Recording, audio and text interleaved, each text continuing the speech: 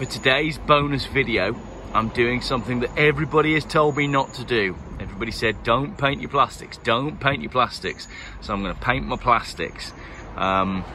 This is gonna be interesting. So this is the before, and let's see how they come out. Very exciting stuff.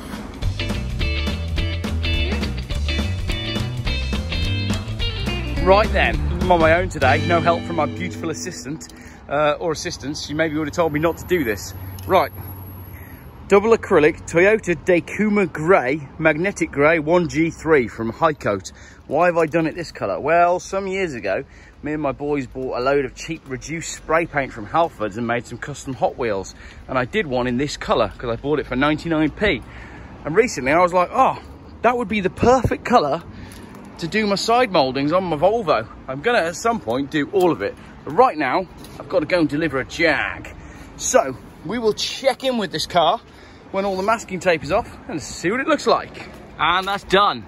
That is done. I'm really pleased with that, apart from the one bit where I cocked up. Oh, there's a bit more tape there. Look, there's a bit up there where I cocked up. See it on the door handle? That's a real shame. I have to get a bit of paint thinner and just cut that bit out. But I've done the handles as well. It's got a slight bit of metallic in it, but it is grey and it is pretty much the same colour as what they were meant to be from the factory. So I know everybody was like, don't paint them, don't paint them. We'll see how long it lasts. It's not factory, but it's a bit bling. It's factory with a bit of bling. Oh, one fell off, so I've got to put that back on. But there we go. Factory with a little bit of bling for my rubbers. They're a lot better than they were. Pleased with that.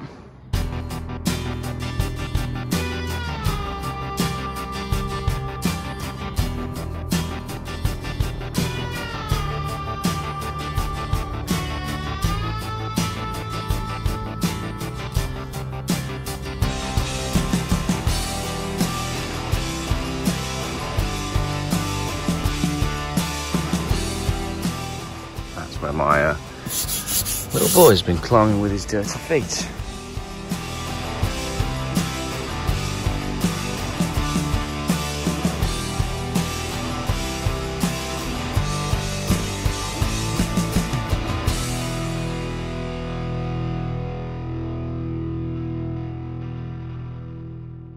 Geoff buys cars.